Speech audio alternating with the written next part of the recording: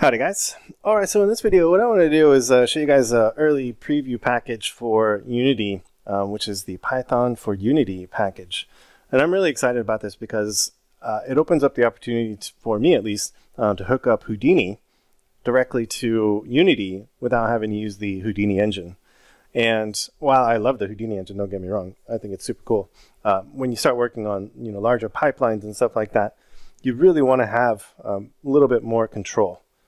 And this is what Python for Unity is really going to open up for us. And so in this video, what we're going to do is we are going to walk through installing Python onto our PC. I'm going to be doing it on Windows.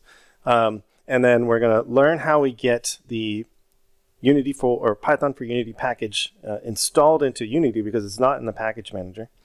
And then we're going to learn how to start to work with Python inside of Unity. In this case, what we're going to do is we're going to create a very basic custom inspector editor here, and we're going to run some Python script with it. So we write just a really basic set of Python for Unity, and then we use this button to run it. And what happens, let me actually do that one more time there, is it's going to print out all the names of all the objects in the current scene, all using Python and a little bit of C# too.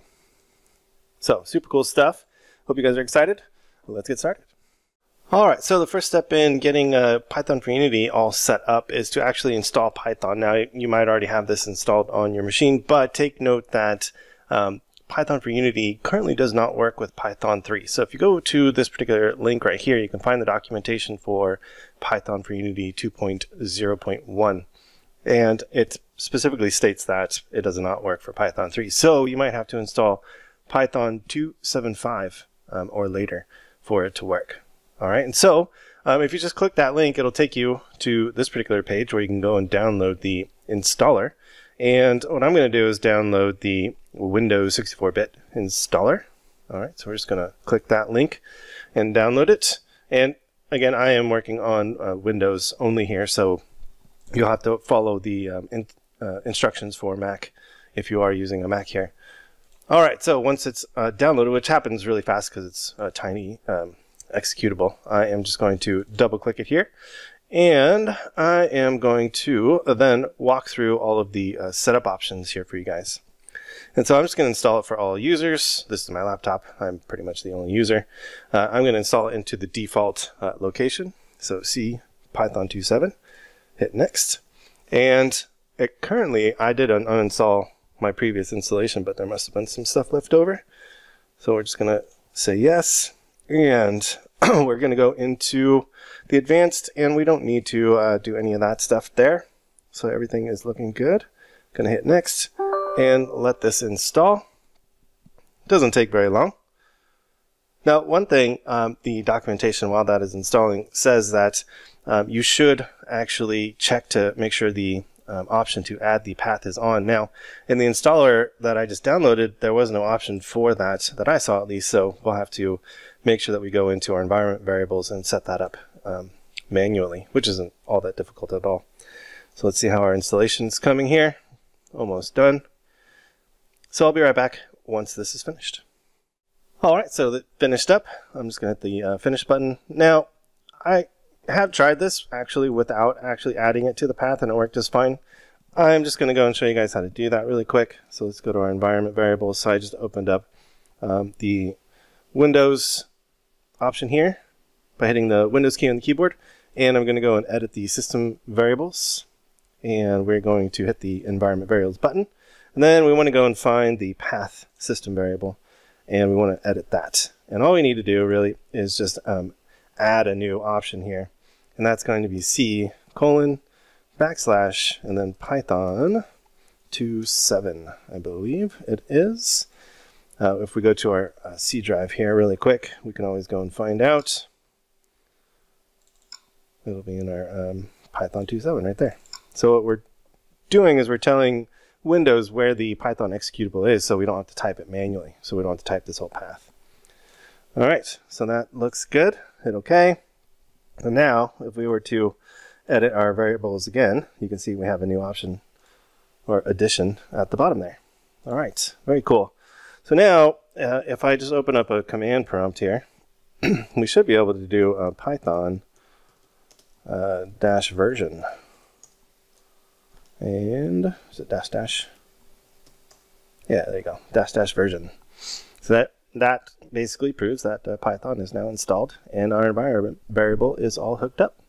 All right, so the next step is to, and you don't have to do this, but I highly recommend doing it if you want to start to create a GUI application that connects your different digital content creation packages like Maya or Max or Houdini to allow it as like a bridge, basically to pass data back and forth between Unity and your DCC packages. All right, so let's take a look at that here in the next section here.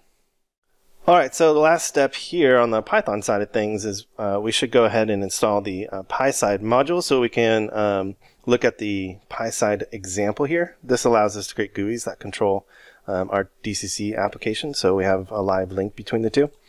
And so in order to basically utilize this package, which seems to be missing right now, that's pretty funny, we need to be using PySide. So, and we're not going to do that in this particular video. We'll do it later on down the road.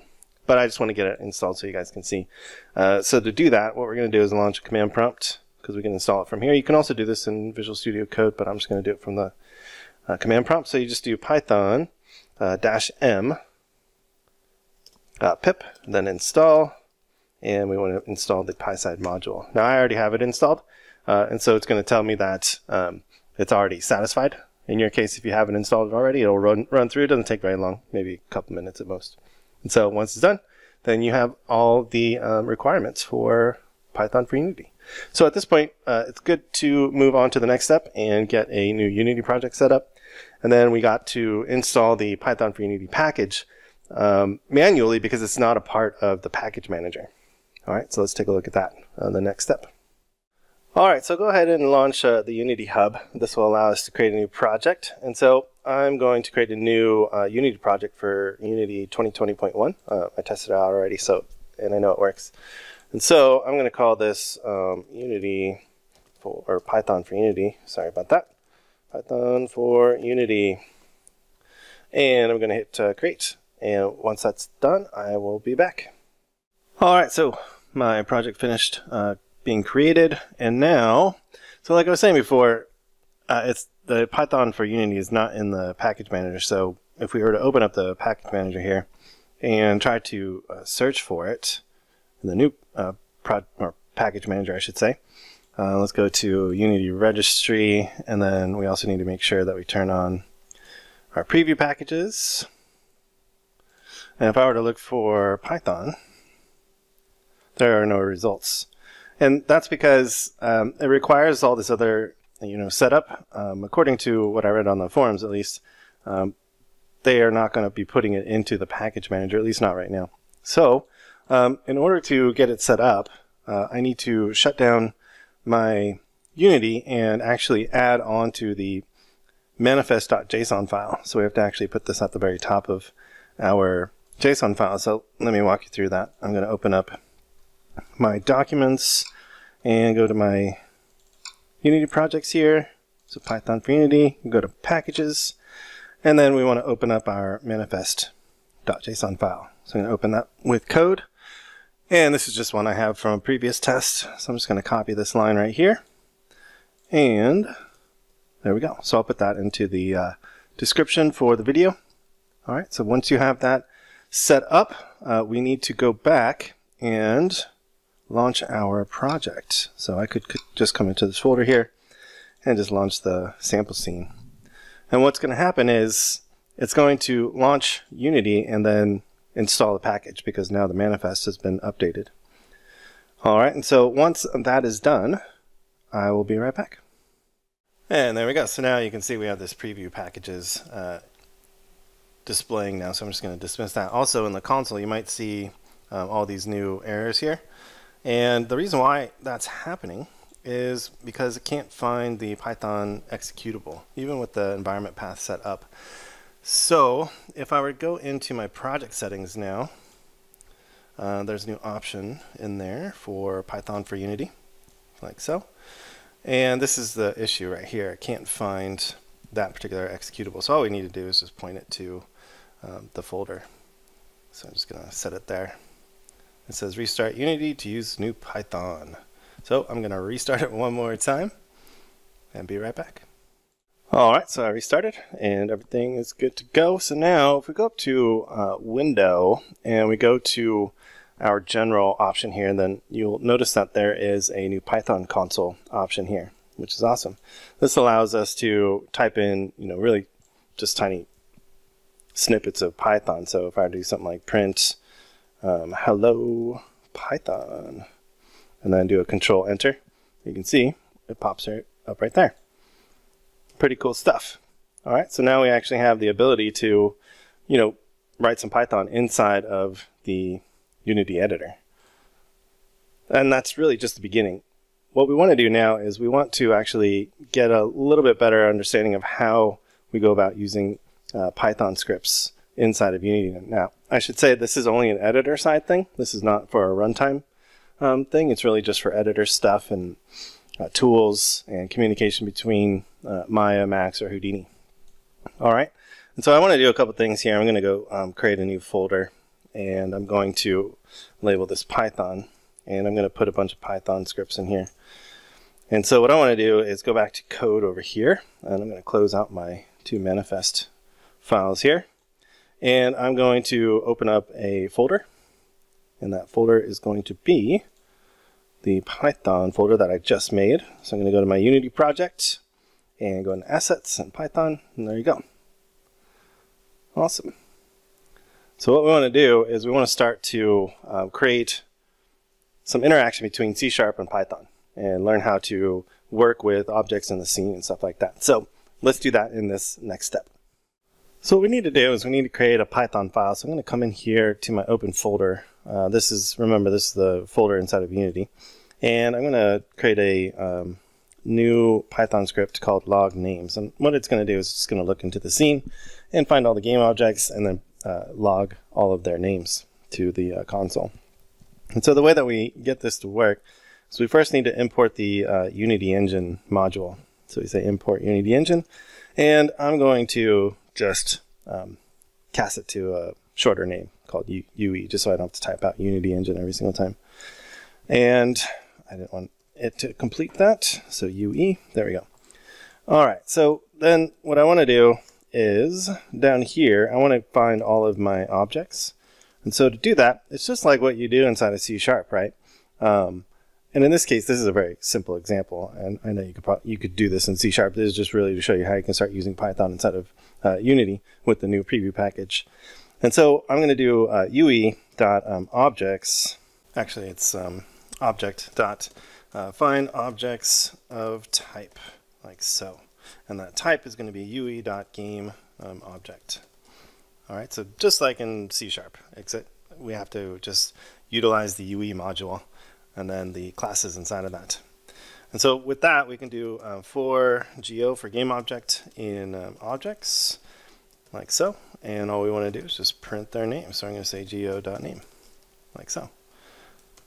Easy peasy. All right, so just know that you can access pretty much all of those C# functions that we use, usually in our C# scripts here inside of Python, which I find really, really cool. Gives you lots of opportunities for different types of tools that you can make. So with that said, now we can come into that Python console and we can load up that file. All right, so I can load up log names like so, and then just do a control enter, and we get an error there, and it looks like, what is it telling me here? And it looks like it doesn't actually like the print in there. So let's go back to code here. We can actually do debug log. That's what I wanted to do anyway. So you say UE for Unity Engine debug.log, and we'll do geo.name, and we'll save that. Let's go back to Unity and let's just clear out our code. Let's load the file now and make sure we fix the name here. And we're still getting that error there. And that is because I need that. And this is a capital. There we go. All right, so let's go back and fix all those guys in the code side of things. Just need to make sure my syntax is correct. There we go. Save that. And then let's test it out one more time. Let's clear our console here. I'm going to load this guy and do a control enter. Yeah, there we go. So now if I were to add a couple more objects in here, let's just do this really quick here.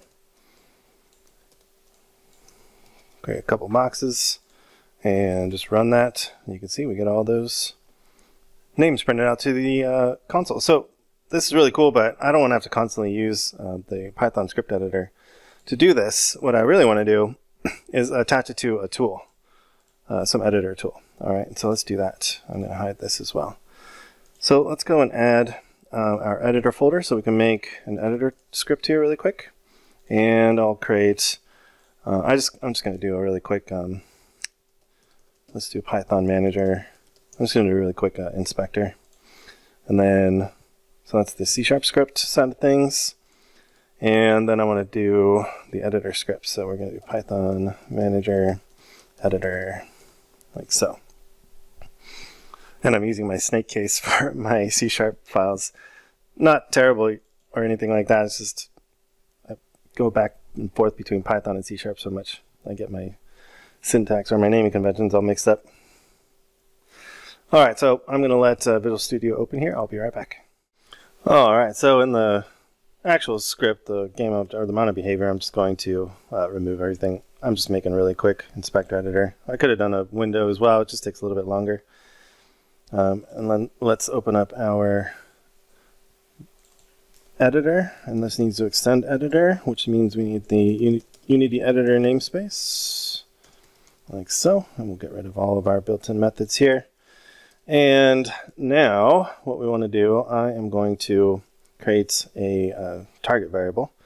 And so to do that, I want to do the Python manager, call this target manager is equal to target, or nothing like right off the bat. So I'll do void on enable, and then we'll populate that. So we're going to say target manager is equal to target, which comes with the editor namespace there.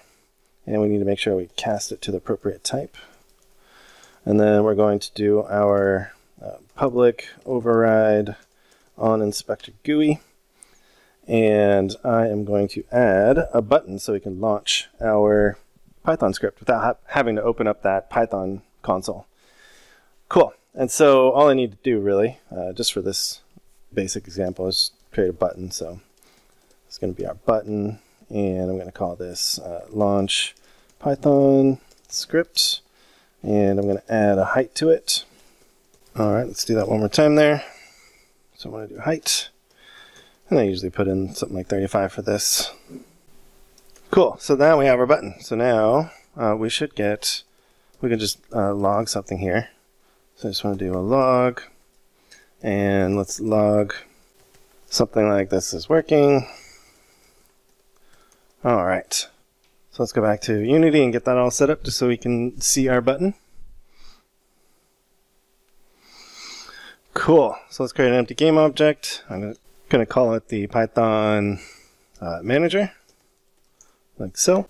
And then drag and drop my Python manager onto that. And we actually need to go back to our editor script, and we need to make this a custom editor. So we need to do custom editor type of Python manager, like so. There we go. Then if we go back to Unity, we should see our button.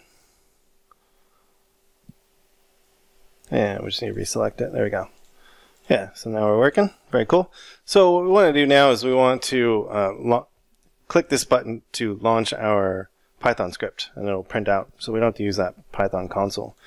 So if I come in here, we need to actually include a different namespace. So we need the Unity editor.scripting.python namespace for this to work.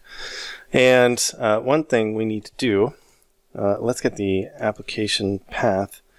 So I'm just going to do string path is equal to application.dataPath. All right, so that should give us the assets, because remember our Python script is in our assets folder. So let's just log the path just to make sure. Let's go back to Unity over here and click that. Yeah, so now we have it pointing to assets, and so all we need to do is append on the Python and then log names.py file. Because we are going to be using the Python file runner. And if you actually go to, if we come up here to the documentation, yeah, we wanted to use the Python runner.run file. All right, so this is basically what we are doing right here. Okay, so let's do that. We want to come down here, and I think I'm just going to concatenate this on here. So I'm just going to do plus Python / log names. No reason to get all fancy for now. And then we want to do the Python runner.run file, and then you just pass in that path to the file, like so. Let's go back to Unity and test that out. All right, so let's select this guy. Let's clear our console and launch the Python script.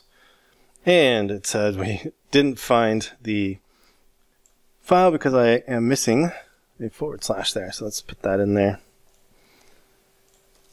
There we go.